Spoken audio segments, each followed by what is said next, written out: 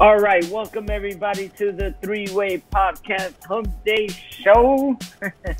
I am your host with the most, Los Public Enemy 59, and with me today I got the great JD McKinney. That's me. So today we're gonna kind of, we're halfway through the year. We're gonna go through the big releases of this year and kind of give our, 2 cents on whether these games are notable or not, whether you should buy them or not, whether they are game of the year contenders or not. So let's start off with January. Now, January came along. We were so naive. We didn't know any better. We thought 2020 was the year we were all going to succeed. We thought 2019 was the worst year. It was going to be a great year, right, Janie? We thought 2019 was the worst we were going to have, and 2020 was going to be great. And then Mother Nature said, "Yeah, here, hold my beer." Yeah, little did we know. Yeah. So, but January came along. We got a couple of games in there. We got so one of the games that released, which we haven't really heard too much about anymore, was Dragon Ball Z Kakarot. Now, Kakarot is kind of like a run through of the Dragon Ball Z storyline. So that's one of the reasons that I didn't really buy in. I didn't want to run through the Dragon Ball Z story all over again. I just thought $60 to do that again, it's a hard buy. I'm kind of waiting for it to drop in price, and maybe I'll jump in. But yeah, what do you think? Yeah, especially for a button-pushing game. I mean, button-pushing fighting game, you really don't. I mean, you want something new, something original. And if it's just going to be rehashing the same story over again, I mean, the graphics may be great, which they usually are with these kind of games, with the Dragon Ball Z games. But again, if it's just the same storyline over and over and over and over, but it kind of goes with the actual series, so they keep redoing the storyline and just keep giving it a different name every time they redo it. GT, Z, whatever they got now. So I mean, it works with that. And you're right. Aesthetically, it's probably the best looking Dragon Ball Z game out there. The fighting game is out, and that looks really good. But this is kind of like just a single player kind of thing, and I am interested in it. I am curious, but like I said, I'll probably wait on that price to drop. Right. Just wait till it gets like the end of the year sales, maybe, or something like that. Bet. Another game I want to mention that came out in January, which we haven't heard a whisper of since, is Temtem. Now, if you haven't heard of Temtem, this is basically a knockoff of Pokemon that came out in January. It was the hype when it came out. Everybody was talking about it, but just haven't heard anything about it since. And that's my beef with it, is that a lot of people bought in. I think it was like a $40 game. Bought in, supposedly early access, beta access. Everybody was in. But it just never materialized to anything. And people were even thinking this was going to knock Pokemon off its pedestal. Just kind of never materialized. JD, I know you probably didn't play this game, but what do you think? Yeah, I mean, if it's again a knockoff of any game, you're gonna have to surpass that game completely. And right now, Pokemon's killing it with Pokemon Go, all the different types of Pokemon they got coming out. So if you're gonna try and work off of that particular model, you're really gonna have to pull something out of your butt, big time, And exactly, you're just not gonna be able to do it. You're gonna have to top it, and graphically, I think it kind of was, and it had the whole MMO kind of thing going on, but it just never led to anything, right? People thought, it's going to be updated. Servers got better, but it just never turned into anything. Whatever. Yeah, it happens. Another release in February. Now, we're still naive here. We're still thinking, it's going to be the greatest year of all time. Right. Hunt Showdown. Now, this is like an online game that came out.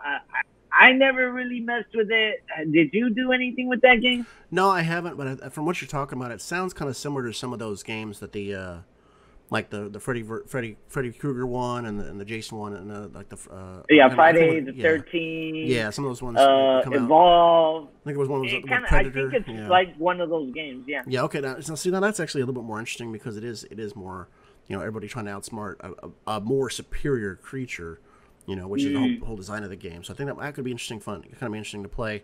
But unfortunately, a lot of times you get into those games and not everybody wants to work together. They all want to play do their own thing and play their own thing, and it just didn't work out as well. So, and again, it's and the bad thing is, as you can see, we just haven't heard anything much from that game, because that particular market started to become not really flooded with those kind of games, but it's already got that was pretty much last year's thing. Everybody wanted to come up with that kind of style of game, and trying to do it this year, and you may be too late to the party. Yeah. So now we get into March, and this is the month where we really start getting releases. We started off March thinking, oh, man, this is going to be a great month. This is going to be a great year. Mid-March, it's the spring break that never quit. We start hitting rumblings of, hold on, this virus going around. Come mid-March, we're in lockdown. I believe 15, 16, 17, 18, around that time. I don't remember. Yeah. But we get in lockdown. Now we're like, what the fuck?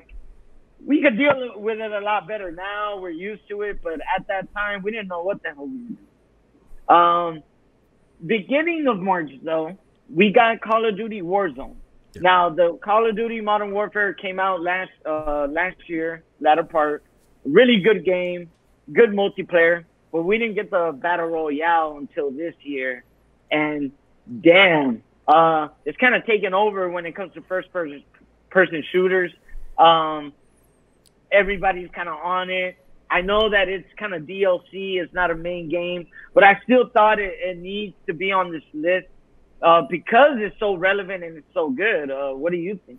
No, I played it before. I liked it when it first came out. The fact they've continually evolved it, adding more people to it and more aspects to it. I mean, the map hasn't changed much, but they keep adding more stuff to it. Like I said, you can have more team members. You can have more weapons and stuff like that. You're now able to drive a lot of different vehicles. So they've kept evolving, and I think when it first came out, it was great. It was better than the Black Ops 4 Battle Royale.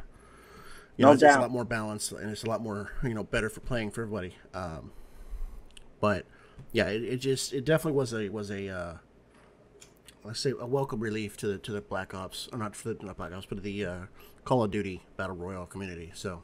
Yeah, no, I really love it, and they're continuing to update that. We still seeing updates going out. They just released a 200 people Battle Royale, and I haven't played that. I don't know if it's good or not, but the fact that they're continuing to update and mess with it, I mean, I think it's good signs. That it's true. I like it a lot better than the Battle Royale from last year, and overall, Call of Duty Modern Warfare, I think, is a great product.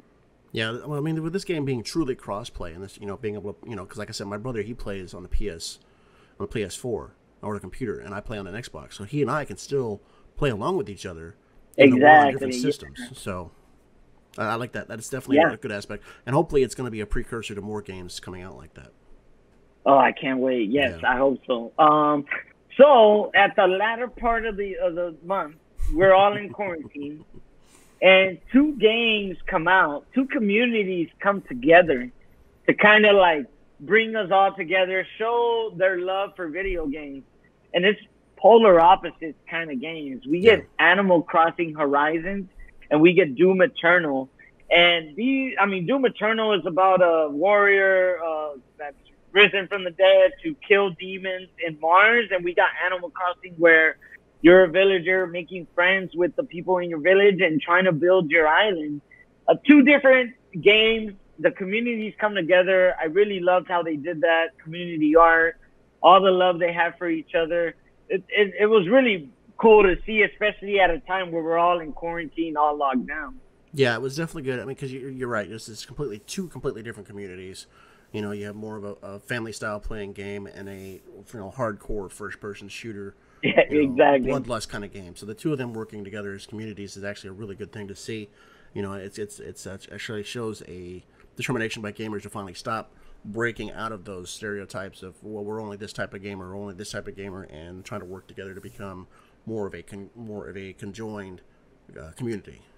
So yeah, and this is where I think we start to see Game of the Year contenders. yeah, Doom Eternal, I think, raises the bar from Doom 2016. The studio shows that, man, they can innovate a little bit, bring you back that gameplay that you love so much, and the soundtrack, of course, is crazy metal. But you're just murdering demons and saving, the galaxy. Universe, so I think that's really cool. And then you have Animal Crossing, such an addictive game, which Nintendo, regardless of the COVID-19 and them having to move to work from home, continue to update this game regularly, monthly, and giving the players what they want. And I continue to get on this game. I'm addicted. So 2 Game of the Year contenders here for sure. And this is where the year really starts rolling as far as video games go. Cause we start to see some big releases here, and they live up to all the hype. So I think COVID-19 was a Nintendo conspiracy. They had it ready to go right before the game came out, and then they knew somehow. They knew. Latter part of March, then we get a really surprising release. Half-Life Alyx comes out.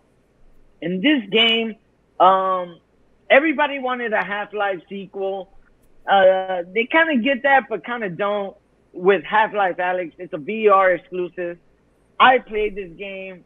I just got to say, it's one of the best VR games I played, no doubt. Not only visually, I mean, graphically, it's one of the best looking VR games out there, if not the best. I mean, I really felt like I was there. But the interactiveness of the game, like a lot of things you wish you could do in other VR games, I could do in this game. Like, I could interact with almost everything in this game. And damn, like that, I was impressed by it. Now, I didn't finish the game, so I don't want to say it's the best VR game out there, but a lot of people are claiming that. And I was really impressed by the game. Yeah, I remember Half-Life when it first came out, and I did play Half-Life 2, Episode 1. I think I played Episode 2. I don't know if I finished it or not.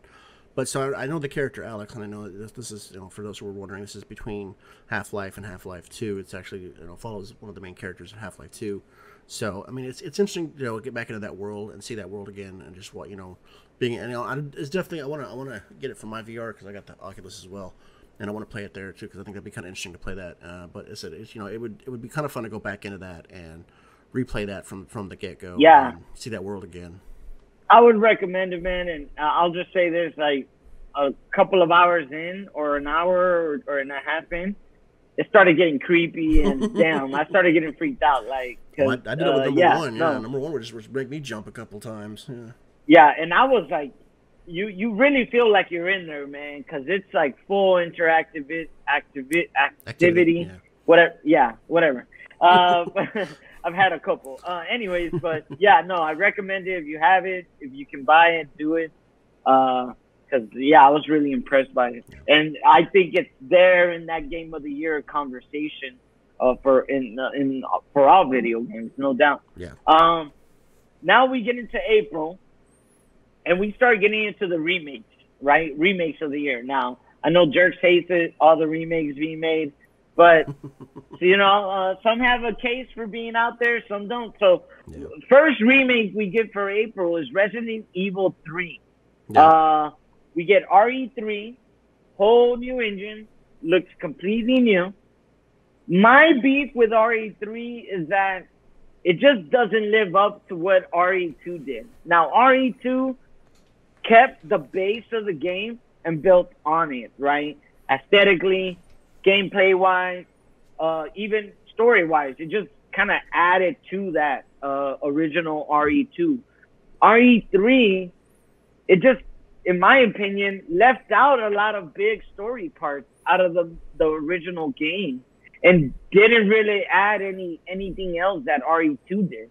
And so that's my beef with the game. I think it's a good game. Is it a $60 game?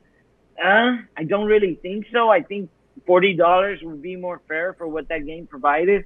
And it didn't really add anything that RE2 did to that remake. It's the same kind of gameplay.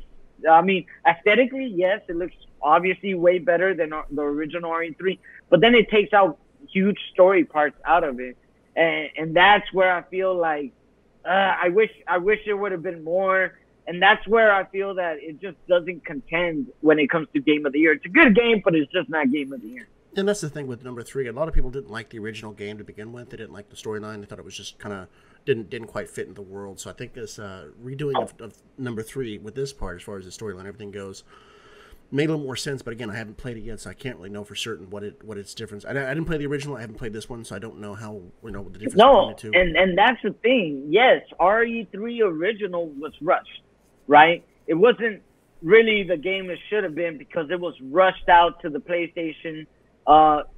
Originally, that game had a whole other trajectory, and that's fine. And it was good on the PlayStation. But then take advantage of that. Like, if it was rushed initially, like, hey, maybe we should really build on it more, make it really fleshed out for this remake that we have. And it just kind of seemed like they kind of half-assed it. It wasn't really a Capcom team that did it. It was a whole other team. And that's where I feel like, man, they kind of missed out. Like, it's a good game. I enjoyed it. But I just feel like, yeah, they could have taken a lot more advantage and really gone all in like they did with RE2. But you know, that some whatever of that could have been that on purpose happened too, because we got Resident Evil 8 coming here within the next year or so, and that might have been it might have been building on that storyline rather than the number 2. Yeah, and that's another thing. Like, I feel like they're trying to do a yearly Resident Evil release schedule, remake, new game, remake, new game. But this is one of those situations where, man, you could have just delayed it, and that would have been fine. It would have came out this year. I'm sorry, maybe later this year, and it still would have been fine. But they had to keep the schedule, and it seems like they had to make a lot of cuts. And unfortunately, it's a good game, but it's just not game of the year worthy. Gotcha. The next remake comes out in April, and Final Fantasy VII Remake. Now, this isn't a game that I have played. I've heard a lot of good about it, and I hear a lot of people have it as their game of the year so far. I kind of didn't want to touch it until finishing the original 7, which I'm in the process of. But basically, people are telling me this is like 3 hours of the original expanded to like 15, 20 hours. Yeah. So it's a lot of filler in there, is what I'm hearing. But people really love it because obviously, aesthetically, it's a huge upgrade. But the gameplay is really good. It's kind of gone into like of a action RPG kind of gameplay. But what do you think about this game? Again, I haven't played the remake, so I don't know much about it. I've seen people play it. I think I saw Jerks playing it a little bit. I love the new combat style because that was the thing I always hated. I always hated going through. You're walking along and boom, you get hit with something. It's like, son of a, I didn't want to play that. So I love that part of it. I played the original. Again, for those of you who have not seen the original, this thing literally came on 4 separate discs. It took you a long time to get through all those. So, okay. And and you had to really work up to get this. Some of those bad bosses, you had to really work up to get to them to be able to take them down, because even with your strongest guys, your strongest summonings, still wouldn't hit. Sometimes wouldn't even do a dent in these guys until you got strong enough. So it was. And even when even like you said, you guys were as max levels, you still couldn't take down some of these bosses. Damn. Yeah, this thing was. This was a tough game, and it took people took a lot of time to beat it. So and I understand that they're breaking this up into 3 or 4 different parts because that makes sense. This thing it's huge, So expanding even on the first part of it to make it even longer, that's really gonna help them out in the long run. Yeah, and that's. I've heard both sides. I've heard some people complain about that they wish it was just the whole game, or instead of breaking it up into parts, how much longer till the second part? This first part took years. It was announced, I think, at the beginning of the PS4 cycle, which was like 7 years ago. So how long before we see the second part? And then I see the other side of people saying like they really loved it. They really loved how it honed in on that beginning part of the game. It added onto it is what I'm hearing. I haven't heard any spoilers, but what I'm hearing from that side is that they added to the story. So it kind of delves deeper into that part of it. And a lot of people like that. So I'm still in the midst of going through the original. I'm still in the original city. So I'm not, I know, huh? I said, it's going to take a while to get out of there. Okay, yeah. So I know that it takes a while for me to get out of that original city, and that's where remake ends. So yeah, I'm kind of diving through that first before I jump into the remake. But I hear a lot of good things. I hear it is a Game of the Year contender, so we'll see. We'll see at the end of the year. Yep. Another game that came out in April, Predator Hunting Grounds. Yeah. Another of those online 3v1 games. Have you heard anything about this? That I think would be interesting to play. I really didn't heard much about it. I haven't seen too much about it yet. But I mean, again, I'm a fan of I have every single one of the Predator movies. So, and I'm talking like everything up until recent. Yeah. So if that's the case, I think you would really love this game. Yeah. Some DLC just updated on that where they finally added Arnold Schwarzenegger in the game, his character, which I guess he wasn't in there to begin with, but now he's in the game. So it seems that they have updated the game. They're keeping up with it. Hopefully the community is there. Game of the Year contender, probably not. But fun game for fans. I think that, I think it's there. Especially right now, it's a good way to get some friends together and play an online game, because you can get them all together and just play against each other and you just have fun, And just like I said, I'm fan of Predator. I remember one of the Call of Duties where you could summon the Predator as the map big thing, Once you had enough points, you could summon and become the Predator and just start wasting people that way. Yeah. So I think it's okay. Yeah. It's I mean, like come on. Kind of cool. Any game where you could be the Predator. Yeah. Sounds pretty badass. Now we get into May. Now we're right in the thick of things. Things are kind of going back to normal a little bit, but anyways, this is a DLC, Mortal Kombat Aftermath. Yeah. Now the reason I bring it up, I did play this.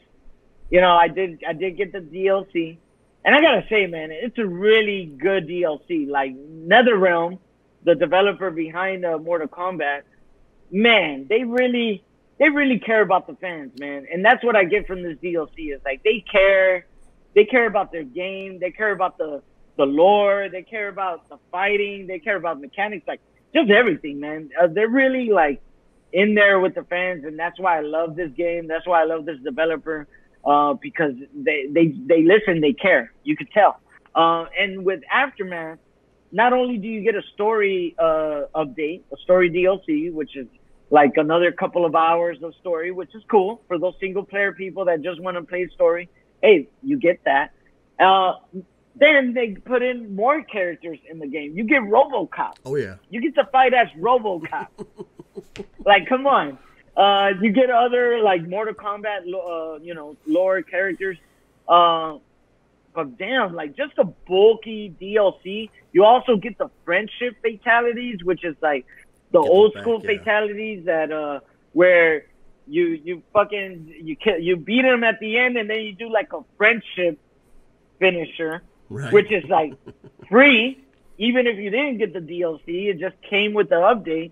So I wanted to bring this up because I thought it was like meaty enough to be included. Yeah. And it's keeping Mortal Kombat in the conversation, and I thought it was a really good update. Yeah, it looks a lot of fun. I mean, I always enjoyed watching Mortal Kombat, seeing how everything played out. Yeah. But the thing about what always bugged me is it didn't have a really good storyline. And I think they've really been adding that more into the last few games. And so this one here, adding this and giving a chance to giving it a chance to reboot the entire storyline with what they're going on. Yes. So that could be interesting. No, and I'll be honest, like I haven't kept up with the stories from the past ones because, like you said, it just those haven't caught my attention. The story in this one is pretty captivating, and it kind of catches you up with everything that's happened before. So that's why I was like, okay. And then the DLC comes out. The story's good on that as well. It continues it. And so it's just kind of like for me, as far as DLC goes, man, it's a 10 out of 10. And that's kind of rare when it comes to DLC because, you know, it kind of rarely knocks it out of the park. And I think Aftermath does that for Mortal Kombat. I think what I really want to see, though, is one of the friendship finishers where it's like one of the females kissing the guy. It says, I love you like a brother. And it just says, friend zone, you know? Yeah, exactly. And, you know, NetherRealm, they go all out, man. They go all out with their fatalities. It's nasty. Their brutalities are nasty. And then their friendships are really funny. So you get the whole spectrum of it with those games. Next release in May, it's a Nintendo Switch release, exclusive Xenoblade Chronicles Definitive Edition. Now, I've played this game. You know, I wanted to include it. We're including other remakes. Do I think it lives up to what those other remakes have done? I mean, we have Final Fantasy VII. We have Resident Evil 3. No. It does look better. You know, Xenoblade Chronicles originally released for the Wii, so obviously it looks way better. It's a good game. It's a good game, but I just don't think the remake does enough to really differentiate it out of everything else. It's a really good game. I mean, if you haven't played it and you have a Switch and you like RPGs, get this game. But I don't think it belongs at that Game of the Year because it's just kind of like a copy and paste kind of, with a couple of things added aesthetically, quality of life, and then a prologue. But it's not enough to put it in that Game of the Year stratosphere, you know? It's a shame, because, I mean, if you're going to redo something like that, you really want to make it better than the original and not just kind of a small step up. You want it to be a good step up, so. Yeah, correct, yeah. And it just kind of didn't do that. Now, we get into June. Now, we're in July, you know, just got into July. We'll see what happens the rest of the year. Yeah. But now we're into the meat of the year. And we get a lot of good releases this year. I want to start off with Valorant. Valorant came out to a lot of hype. It was big on streamers, big on Twitch, because you had to like watch Twitch to get a code, apparently. Yeah. But yeah, it's kind of caught a lot of attention. It's like Overwatch meets what's that one game? Smite? No, the shooter. Halo? Oh, shit. Huh? Halo? No. But anyways, it's like a hero, third person, shootout, 5v5, 4v4, whatever. And it's not my type of game. It's not my cup of tea. It's really slow. And that's kind of like what it's going for, because that's the kind of style of gameplay it's going for, but it's just not what I'm into. What do you think? I've heard of it. I have not really seen it played that much. I'm not really into those particular style of games. Well, except for Overwatch. I do like to play Overwatch. But like Smite, Valorant, those are the ones I really haven't gotten into those too much. It just, I don't know. It just really didn't, from just what I had seen originally, didn't really pique my interest that much. And so I really didn't pay too much attention to it. I know Jerks played it a few times. He was always raging against it, but yeah, Counter-Strike. That's what it is. Counter-Strike? Overwatch Okay. and Counter-Strike. So Counter-Strike's very like yeah, just slow pace, watching your corners. It's just not my kind of game. But a lot of people are into it. It's continued to be updated a bunch. It's, you know, Riot Games made it, so they got a bunch of money. They could go all in. But it's just not my kind of game. Do I think it's Game of the Year? I don't think so. I don't think with everything that's still slated to be coming out this year, and even with what's come out before it, I mean, you got Final Fantasy, you got Animal Crossing, you got Doom Eternal. I don't think it's up at that level. I think it's a good game. People enjoy it. That's fine. Yeah. I don't think it's Game of the Year. Next game that comes out, very controversial, The Last of Us Part 2. We've done a review on this. JP and Jerks, if you want to watch that, you can watch last week's Hump Day Show. I haven't played the game. What do you think about this game, JD? I watched Jerk streaming it a little bit. Honestly, I've seen both good and bad on it, and like I said, I haven't played the very first one, so I don't know the whole lot on this. I don't know the storyline really well, and I do want to play it eventually. But I mean, I think from a lot of what I'm seeing, people are getting upset about is when you have to kill the dogs. I mean, I'm like, this is apocalypse. What the hell does it matter? My thing is, I'm seeing two sides, and there's no middle ground. I'm seeing people that really love it and think it's game of the year, and then I'm seeing people that really hate it and think it's one of the worst games of all time. So and that too, yeah.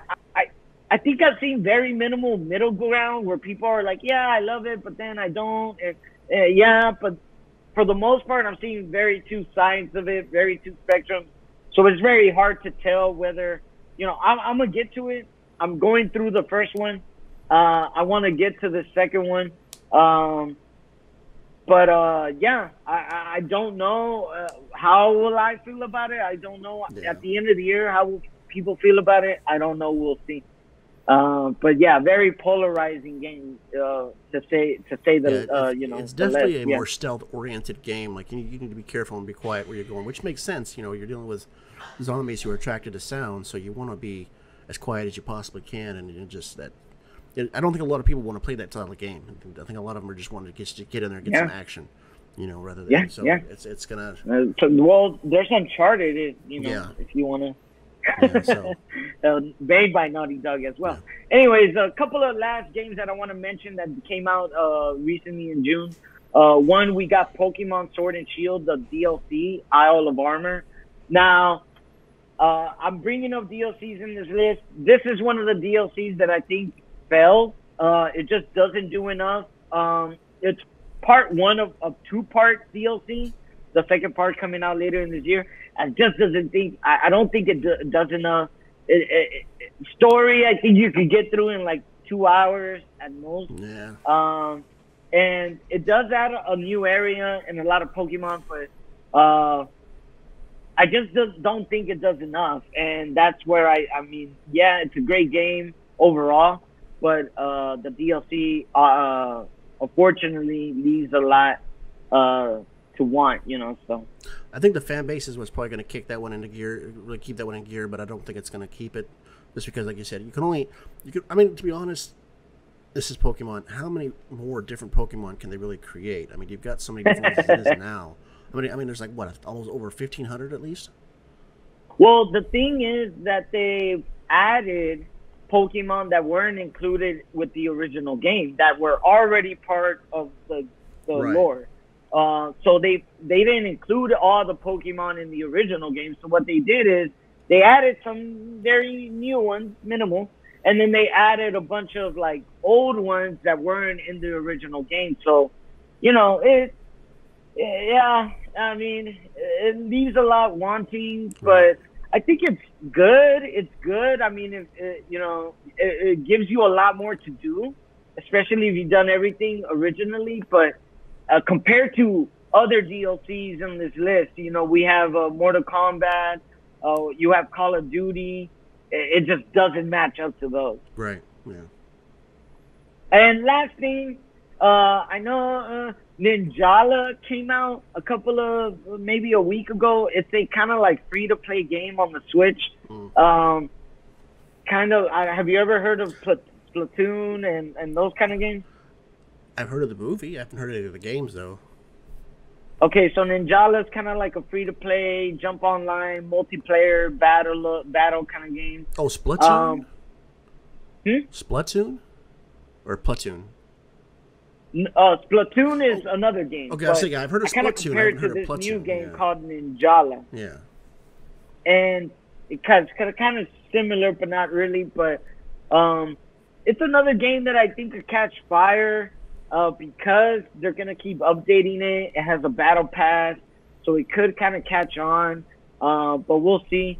But yeah, not very game of the year contender at the moment. But so far, from what we've talked about, JD, and what we've listed out there, so far, what would you say is game of the year as of right now? I'm going to say Last of Us 2 is probably going to be the highest contender at this point, just because out of the actual independent IP games, that one's actually going to be the best one, just because it's got a good storyline, it's got good graphics, it's got good playability, and it's, when you're working with other people. As far as the remakes go, I know you're on, as far as the as far as remakes, yeah, I think Final Fantasy VII's got a good contention as well, just because it has a big fan base and it has remastered everything as far as the game goes. Damn it, those are 2 games I haven't played. Yeah, no, me either. Your 2 Game of the Year contenders are games that I haven't played. Me either. So I was gonna say something about it. Right? I need to get on that. But yeah, I mean, they both have really good graphics, they both have good gameplay, and I think they're both going to be really high up there as far as people want to see them as no doubt. So. I want to point out Animal Crossing. Obviously, I've been talking about it this whole year. I think that's going to be Game of the Year contenders, no doubt. The fact that they're going to keep updating and updating, people are going to keep playing and playing. It's going to be up there at the end of the year, regardless. I mean, we still have Ghost of Tsushima. We still got Cyberpunk. Yeah. So we still got a bunch of games that still haven't came out that obviously are going to be on the list. But I think Animal Crossing is going to stay there and be in the conversation at least. Yeah. But yeah, guys, tell us what you guys think. Tell us what you guys think is going to be the game of the year. Is it one of the games that's out now? Is it one of the games that will be coming out? Is that what you think? Comment below. Let us know. Please like, share, subscribe. Let all your friends know. Tell us what you liked about this show, what you didn't, what your opinions are. We love to hear from you. We'll respond. But thank you guys for watching the Hump Day Show. We're here every Wednesday. We're a little late this week, but things happen. But thank you guys. JD, anything you want to say? Well, I got one honorable mention. This probably won't be a Game of the Year contention, but it's actually from my childhood. Well, not childhood, but from my younger years. And this is one we talked about on one of the other shows. Command and Conquer Remastered, another remake. Yes, I did leave that one out. You're right. Command and Conquer and Command and Red Alert. So, Command and Conquer, visual upgrade, big time. Yeah, looks way better. They kind of stuck with the core gameplay, but that's what the fans want. Exactly. But I have a lot of friends that have jumped back on that. And you're right. I mean, if the fan base stays around, I wouldn't be surprised if that's in the conversation somewhere there. No doubt. At a $20 price point. I mean, that's great right there. I mean, just because all these remastered games are trying to charge $45-$60 and $20 to get 2 games, at least 7 hours of gameplay plus multiplayer online stuff. I mean, which is endless. Yeah, so no doubt. It should be, no doubt. Pretty good, yeah, so. Good call out. But yeah, guys, thank you guys for watching. We appreciate you. Thank you for all the support. We'll be here back next week, Monday and Wednesday, with new episodes. And y'all have a great day. Peace.